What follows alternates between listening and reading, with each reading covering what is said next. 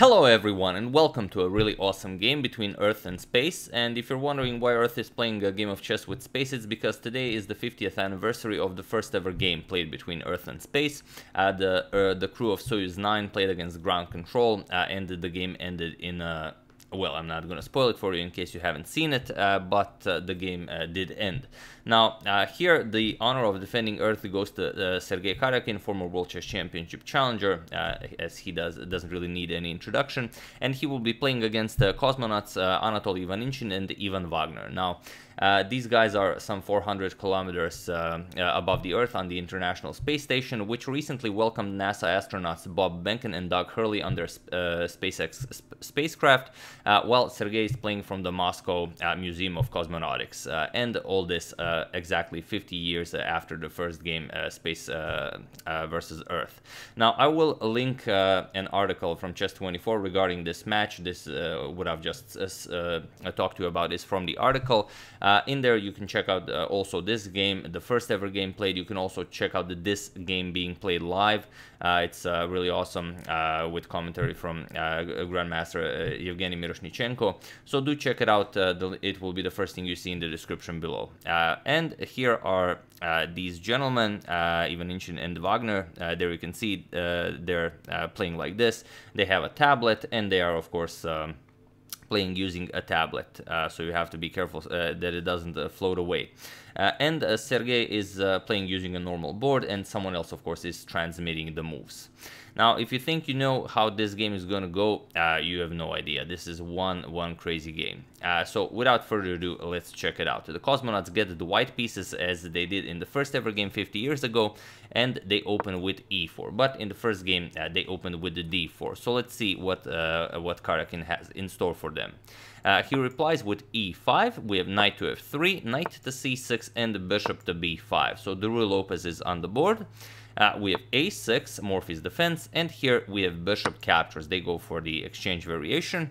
D captures on c6, and here they just castle. And Sergey goes for bishop to e6. He offers the e5 pawn, but it's not really offered since after captures you can just go queen d4, and after the knight moves you win back your pawn by grabbing the e4 pawn. So after bishop to e6, we have b3, a very rare continuation, and Karjakin continues with c5. Now, here, obviously, you cannot capture the e5 pawn because queen here will attack both the knight and the rook on a1. And there is one game in the database where d3 was played, but here, however, the Cosmonauts actually do go for knight captures on e5. And here, we reach the position from the thumbnail. Or, you know, I might not put it in the thumbnail, but I probably will. So here, knight captures on e5, and Sergey pretty much instantly played queen to d4, as now both the knight and the rook are under attack. So now if you move the knight, you lose the rook. If you save the rook somehow by playing c3 or knight to c3, you lose the knight. But here they go knight to c4, and it's very interesting.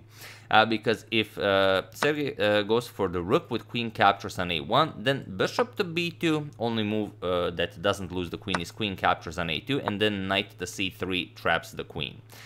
All of these squares are covered by the knights, and this is a1 square is covered by the bishop, so the queen is lost. So here you would probably have to go for bishop captures on c4, white grabs the queen, bishop captures on f1, king captures, and you end up with this position where white has a queen, and as compensation, black has two rooks. But with the king still being in the center of the board and none of the pieces are developed, white should be better here. So instead, Karjakin goes for bishop captures on c4. He eliminates one of the knights, so now you are of course ready to capture the rook. And now pretty much everyone would expect c3, and after the queen moves, only then do you win back your piece. But this isn't what happens. Here, after bishop captures on c4, the Cosmonauts actually play b captures on c4, and they sacrifice an entire rook. Which Karjakin goes for. We have queen captures on a1, and now knight to c3. Now the queen is trapped, however you don't lose the queen, since you don't have a way of attacking the queen, but the queen has no squares. So it's like black is down a queen, but not really.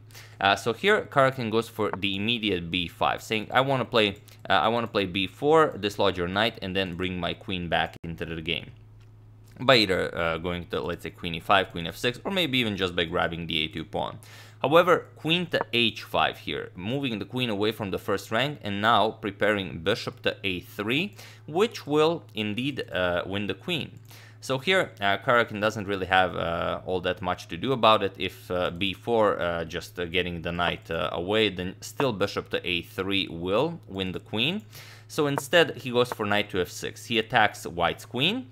We have queen back to f3. If queen to e5 check, king d8 is very strong, then the bishop can come to d6, the rook can come to d8, and black will have a very nice development. So queen back to f3 instead, and only now b4. Saying now you either move the knight or you trap my queen. But they go for e5, and they just this is you know, these guys are no reverse gear cosmonauts. They're just you know, everything is moving forward. Now the rook is under attack, the knight is under attack, and also, well, just bishop to e3 will be the threat of winning the queen. So Sergey has to do something about this. He just castles here. And it's quite the idea. I don't think I've mentioned, but the time format here it's sort of a classical game since it's 45 minutes each. I don't know if there's increment. I don't think they've mentioned it. If any of you do know, do share in the comments so all of us can learn. But here, okay, if you go for this, captures, then black can just capture here, and then you no longer trap the queen because you can just get away from the queen. But still, queen to a8 check will pose a lot of problems for the black king. Maybe you don't have anything with white, but you probably do have a perpetual. So here, after queenside castles, bishop to a3. Now everything is hanging, and well, what do you do here? Of course, queen captures on f1. You do not allow rook captures queen, so at least you grab the rook. With check, king captures on f1, and now b captures on c3, eliminating the knight here. We have e captures on f6, and now c captures on d2. Other than this, if you don't go for this with the threat of d1 queen, white is just better. There's no way around this. So Sergey has to go for c captures on d2. Now he's threatening d1, which would bring another queen into the game, and of course black would be much better here. So white has to go for queen to a8 with check. We have king to d7, and now queen to d5 with check. So what do you do here? You either go back or you go back. Well, obviously. Or you block with the bishop, but bishop to d6 is very dangerous. For example, if bishop to d6, then you get f captures on g7, attacking this rook, and after the rook moves, let's say rook goes over here, then bishop here, and now everything is nicely defended. White also has a very strong pass pawn on g7. Yes, you still have two rooks against the queen, but this pawn is gonna fall, and white will be much better here with the bishop and queen against two rooks, with the black king so wide open. So here Karjakin has no other option but to go back. King to c8, and the Cosmonauts repeat. Queen to a8 with check. King to d7, queen to d5 check. King to e8 now. Karjakin still not ready to agree to a draw, but now queen to e4 with check. And here you don't have a move. If bishop to e7, queen just captures this checkmate, so you can't even offer some material to keep the game going. So king back to d7, and it was in this position that Sergey Karjakin offered a draw, and the Cosmonauts well, accepted the draw, as they also don't have a way of pushing for more than a draw here.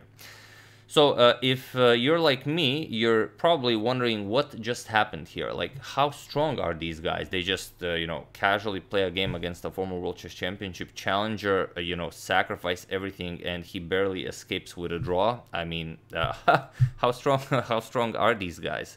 Or I mean, I do imagine they have some free time up there, but I didn't think they'd be playing so much chess. So really impressive game by the three of them. I mean, it was very impressive.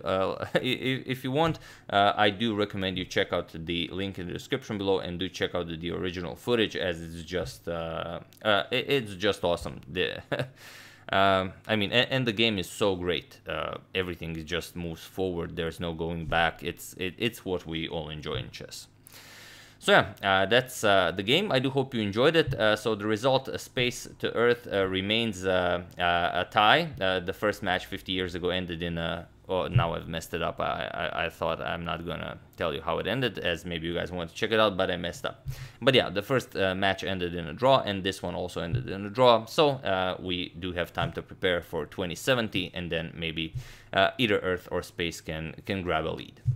So once again, I do hope you enjoyed it. I would like to thank Xuan Wang, Paul Runge, Tobias Rath, Stone Music, and Jody Paulette for your contribution to my channel. Thank you a lot. I really appreciate it. As usual, you can check 2 of my previous videos here. Thank you for watching, and I will see you soon, continuing the coverage of everything we're covering, checking up on your wonderful suggestions, and whatever else happens in the world, or, outside of it. So thank you all. I will see you soon, and have an excellent rest of your day.